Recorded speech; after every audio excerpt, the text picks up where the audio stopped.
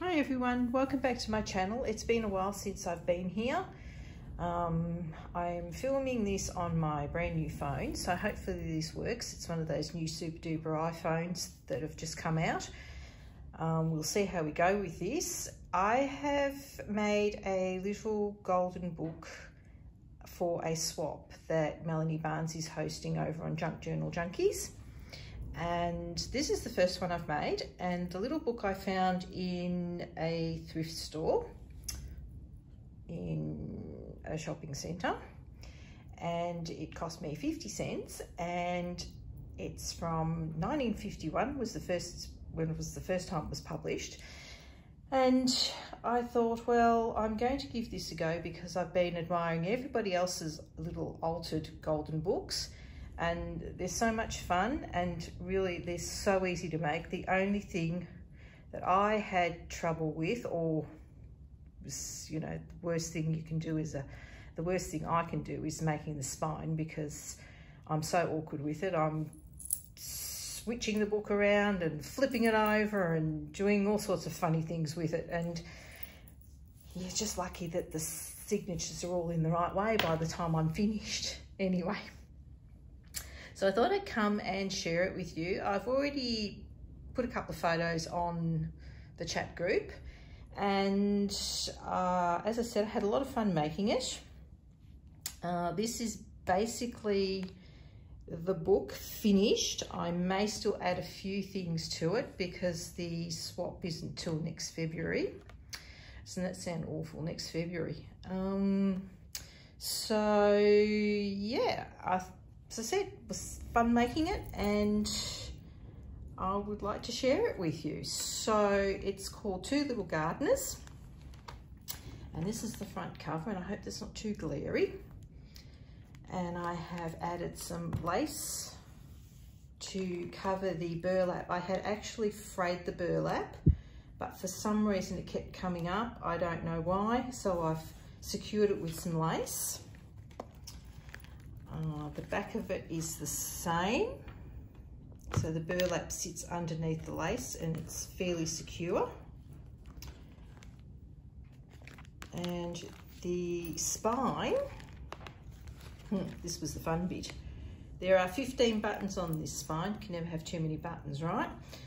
And they have been sewn onto the spine, and the signatures are attached to these buttons here, if that makes sense. You can move the buttons up and down if you like. The cotton I used is crochet cotton, so it's fairly sturdy. Well, it should be. I've used it in a lot of my other journals, so I haven't had any complaints so far, or anybody saying that it's come apart. But yeah, this is the spine, and it's a lot of fun because it's a little gardening book. I thought the flowers were great. These flowers come from Spotlight. So if anybody's watching from here in Australia, they're from Spotlight. The at the bottom of the little book is these little buttons here, and they are attached to the middle of the signatures, the strings in the middle of the signatures. It has 3 signatures. So I actually followed Gail Agostinelli's tutorial on how to do this. So that was easy to follow, and it made a lot of sense when I put it together because all the pages are in order, because I was always wondering, how do the pages stay in order, or how does the story stay in order? And I did number all my pages like she did, because if I didn't do it, I would have been in trouble, I guess. The closure is just a seam binding, so it's just attached with the, what do you call these things? Grommets, I guess you would call them. Anyway, my crocodile didn't work, so I had to do it the old-fashioned way with my eyelet setter. Eyelets, that's what they're called. So just unties like that, and of course it never goes smoothly. Now I'll try not to knock the camera whilst I'm doing this. So inside we have the front cover, and as you can see, the burlap is coming up, but I will fix that before it goes out to its new owner. The inside cover I've left. The first signature, we have a pocket, which is a fabric pocket, and I've backed it onto some tea dyed paper. And I've just put 2 tags in it. Oh, we were to use our stash too, as much of our stash as we could. So that's what I did. And this is just, as the story begins, stamped on the back of it. And this tag has "This book belongs to." So I had all these papers in my stash, and I thought, right, great, wonderful, I can start using some stuff. So as I said, this is my buddy fabric, and I've just stitched that onto the back of a piece of tea dyed paper, and I've just added a little embellishment here. So it's a little button and some burlap string and some lace. And I have sewed around the start of the signatures to make pockets. So this has a tuck spot, and I had all these little pieces of ephemera too. And in here I've just put a little bit of note paper from Kiki K, and this paper is from my Punch Studio, the little notebooks. So I've put plenty of these little pieces of paper in here, and there's just 2 doilies in there. So whoever gets that can use that wherever in the book. For me, the idea behind this book was to make it so that whoever gets this in the swap can make it their own. That's just some of the paper I had in my stash. This was from a paper pad from Spotlight. And we start with the first signature, and the little golden books usually have 2 signatures in them. So I've done the first signature, and the third signature has the story, and the middle signature is just plain. So I'll just do a quick flip through. I've put some ledger paper. This is still from when I used to do my bookwork the old-fashioned way, and I've still got so many of these ledger books, so they're handy to use up. As I said, tea dyed paper. I've left these pages plain, and I've actually dried them in the oven for a change. They sound so nice. So this is a story. Just some plain parchment paper, and I've just added a little fabric tip in, sewing that across the top.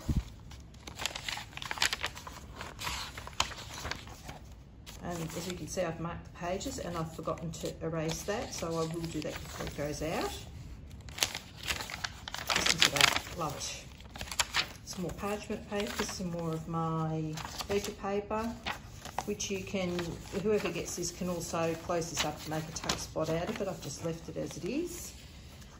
This is note paper that this is the middle of the signature. I've actually put it together with some washi tape and sewn it in. And here are those little buttons that are attached to the end of the string. And so yeah, this is what the middle of each signature looks like. Some more ledger paper, more of my parchment paper, some more tea dyed paper. This is a pocket. So this actually on the other side, I don't know if I can grab it here.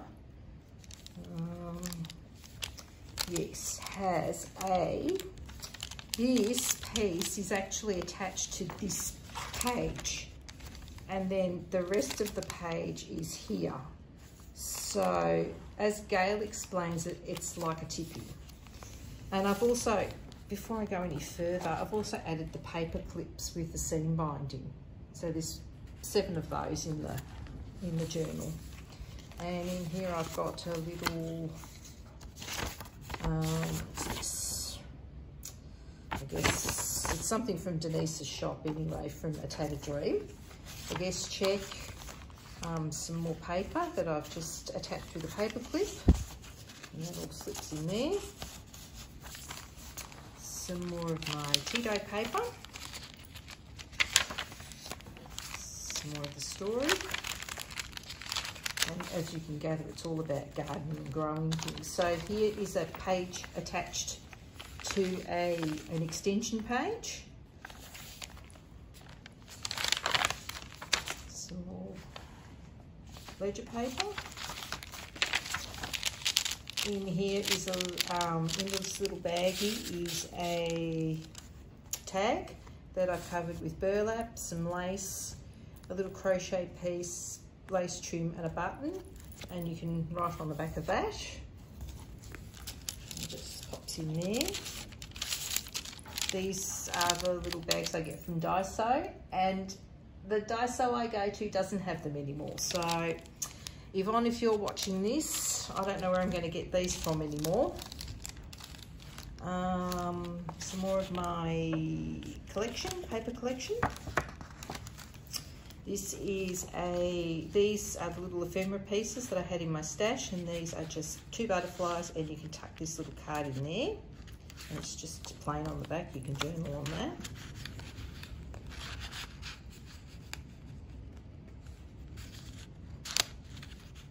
Just tucks in there like that. And in here I've got some more note paper from Kikki K, and a little envelope, just a little empty envelope, and some more of this paper from Punch Studio from the notebooks. And these are really pretty papers. It's got a little bird on it.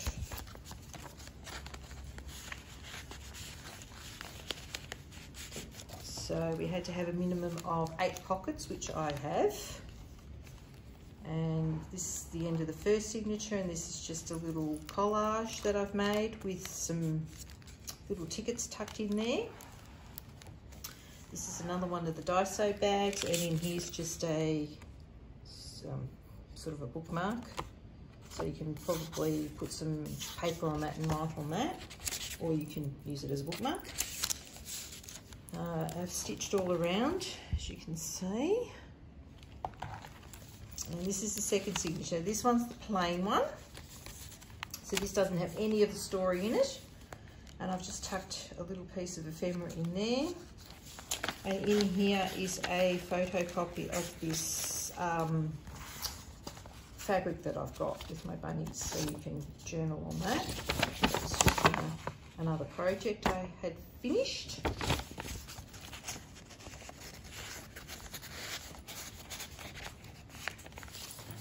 Some tea-dyed paper. There's plenty of paper in here to journal.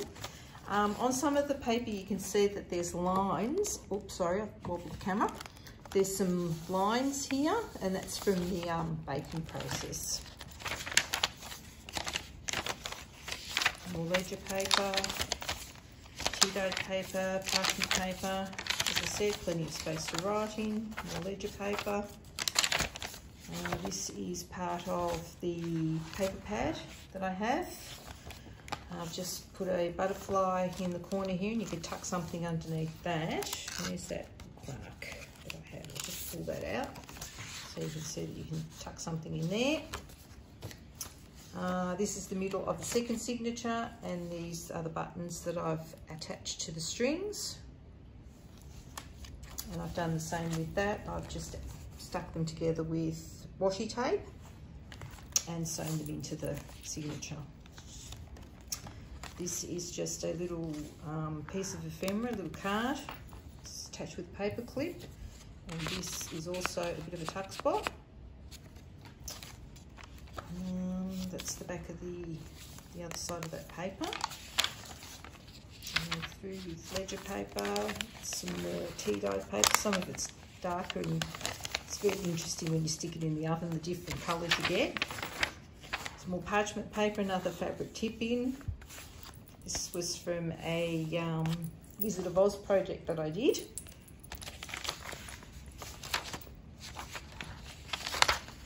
On this one I have fussy cut around a little fabric rabbit, and I've stitched around it with a zigzag stitch, and I've just glued it in on the page for a bit of interest.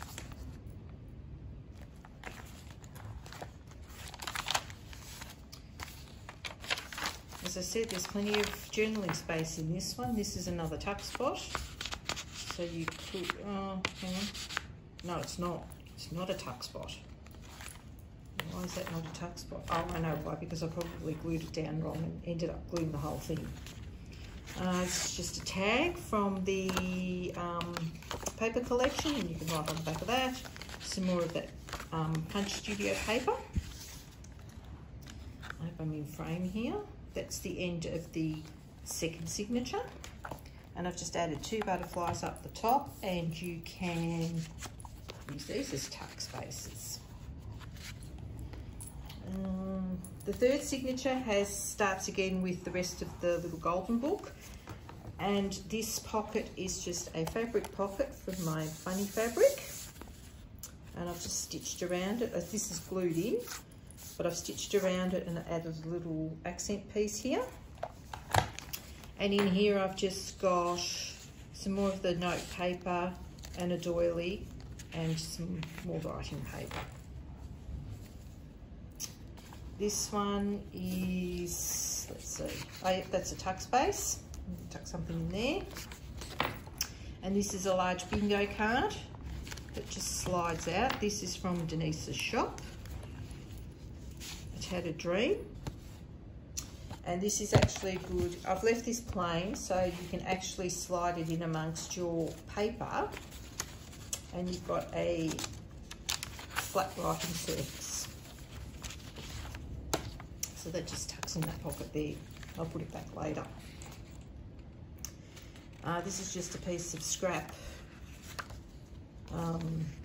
paper, some more note paper, and we go on with the story again.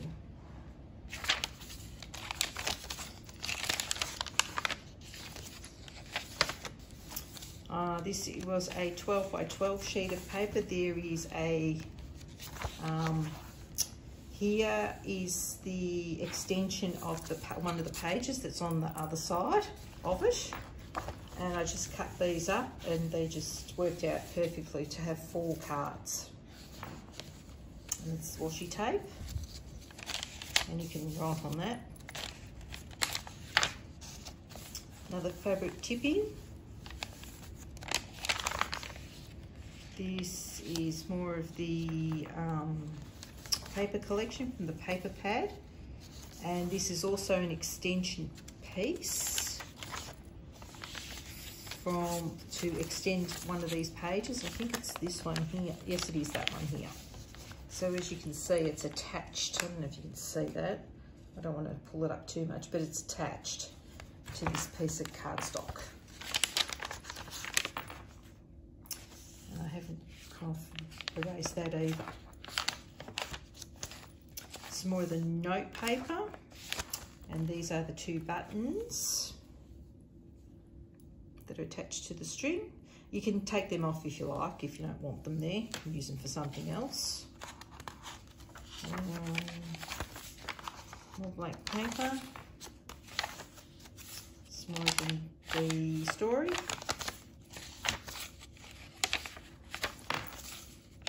This one came out really well with the lines. I like the way that one came out.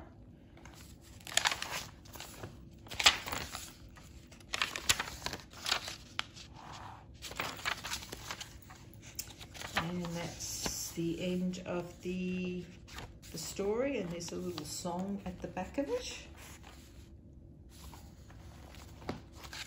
And this is attached to another part of the book, page of the book. And this is just a little tag that's attached with a paper clip. And in the back pocket I've made a little collage here, so there's some little tickets and a little bird, and it says "Be kind." And in the back of this one, in this pocket, I have put another tag that I made with some burlap and a button and some lace, and a card from the collection. And you can journal on the back of that. And this was a spare piece of ledger paper, which, I don't know, it was supposed to be sewn in, but somehow it didn't get sewn in. I don't know why. And back of the book has an extra little baggie, and that just tucks in there like that. So that's my little golden book. I hope my swap partner likes it when she gets it. It seems like such a long way away, but I thought if I finish it now, it's done. And yeah, so thank you very much for coming along and having a look, and I will hopefully see you in the next one, and I will probably be making another one of these because, as I said, they're so much fun. In the meantime, happy crafting, and I will talk to you soon. Bye for now.